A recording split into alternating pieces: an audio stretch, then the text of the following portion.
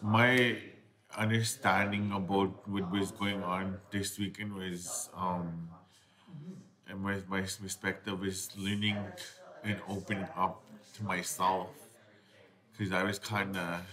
nervous to come here too, but in a way I think it's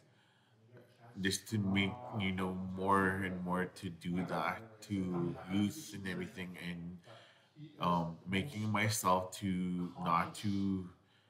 be afraid and not to be all scared, is just to go with it, because sometimes when we have life